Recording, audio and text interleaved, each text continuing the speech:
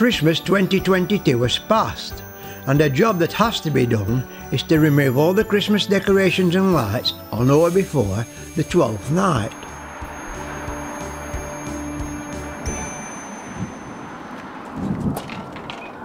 I've just noticed that these past flowers have started to grow and they've got a right good crown on them. If it keeps mild like this, they'll be out by the end of February.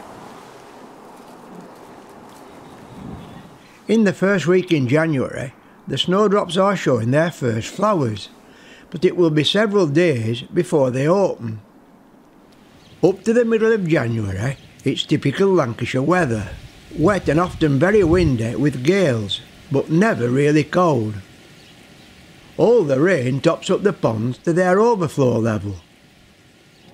On the 16th of January, the cold weather returns with 2 to 3 inches of snow, giving the garden a typical seasonal look.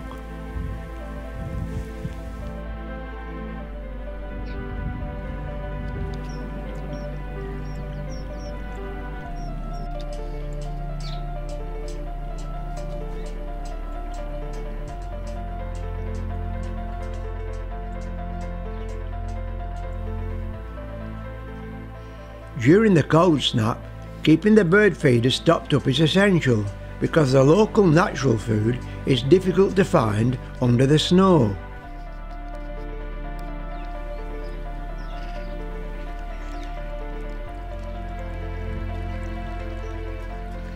Keeping the old garden structure over winter and not cutting back until March not only helps the wildlife, but gives the garden a picturesque structure with these Christmas card conditions.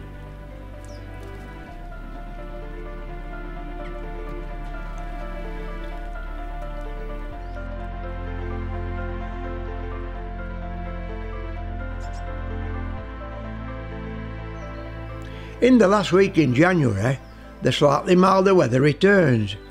Just average temperatures, but never feeling mild. It's the beginning of February, and the snowdrops are starting to give us a good show. When it's this time of year, I know it's the start of another gardening year.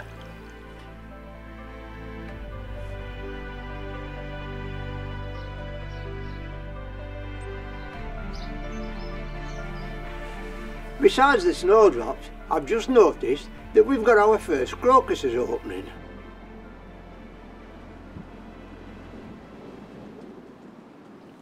In the middle of February, the natural cycle and peace of the garden was interrupted by house maintenance, with the re-roofing of the garage and the lower roof at the back of the house.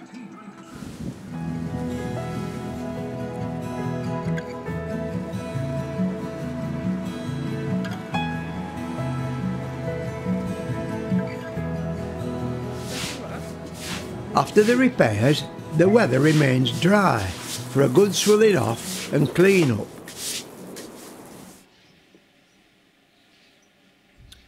On the 20th of February, a bird call I'm familiar with, and yes, a visit from a cock pheasant, and he was very wary of one of the local cats.